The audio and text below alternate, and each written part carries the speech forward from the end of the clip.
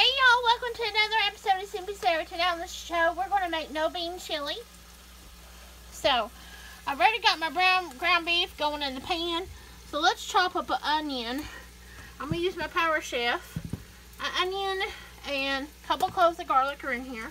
And then we're going to put that right down in this pan after we get it chopped.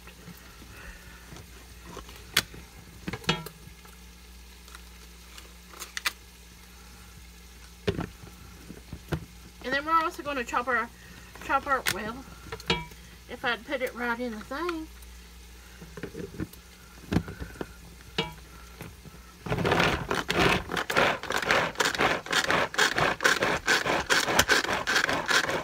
Okay. Let's dump that in the pot. You won't see that yet. So, get it in the pot.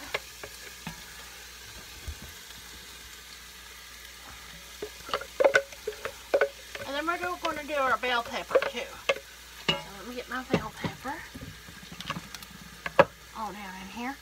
I'm actually using a couple slices of poblano too. So you use what you want. I didn't have quite a whole bell pepper, so I'm using a couple slices of poblano.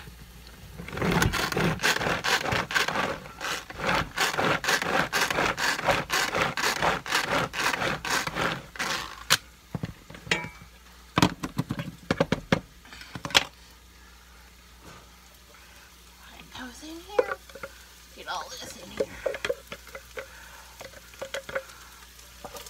Kind of scrape it to tidbits. I'll get you a better angle in a minute. Just let me get all this bell pepper in here.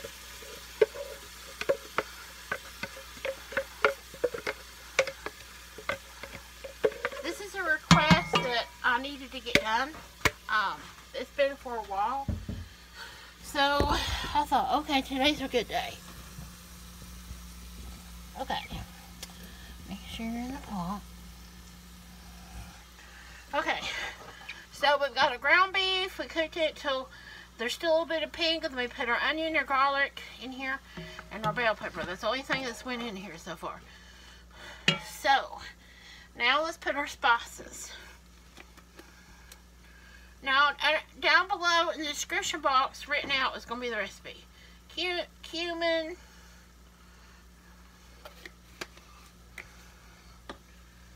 Smoked paprika,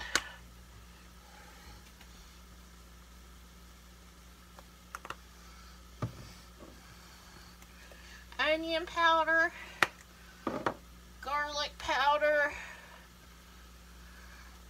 whoops, put a little bit salt and pepper, put that in there, salt and pepper to taste.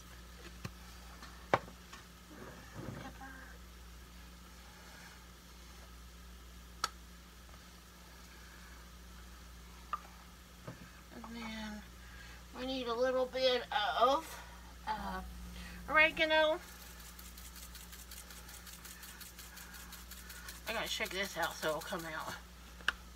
And, of course, chili powder. You gotta have chili powder if you're gonna do chili. Like a tablespoon of chili powder, or two, depends on how big of a pot you're making. When the recipe's written down, it'll be a full pot. This is going to be a half a pot, because I only have a pound of ground beef, and the full pot recipe calls for 2 pounds. So we're blooming all of our spices. Next goes in our tomato paste. So when you get a can of tomato paste, I always freeze what's left over. So it was a big can, so this is one of the small cans of tomato paste. What was left would be a small can if you got it at the grocery store. Get all the bag. Okay. Let's get this all mixed in here. Still a little bit frozen right there. Bloom our tomato paste. This is going to be good.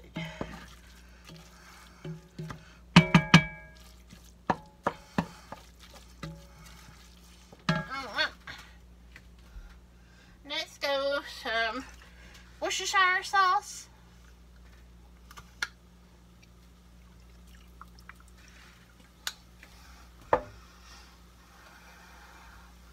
some beef broth. And then we're going to open a can of diced tomatoes, too. Put the whole can in there. With its juices, so I need to open that can. I'm going to move stuff out my way. I just love my Tupperware can opener because, you know, normally can opener goes all around like that. Ours is different. So, you open this little legs, take that little wheel, and you're going to butt up against the can. Close this little legs. You pick it up, you got it. Then we go around. Now, normally a regular can opener will make sharp edges. This doesn't. On the lid or can, it's just separating the glue from the lid and can. And then open the legs, take this little beak, and we're going to get onto the, and it closes this little legs, and then we'll pull off the top, and then all that goes in. But I love it, because it's no sharp edges on the lid or the can. Now, if you want to do a fire roasted, you can. You could adjust your beef broth, put more diced tomatoes.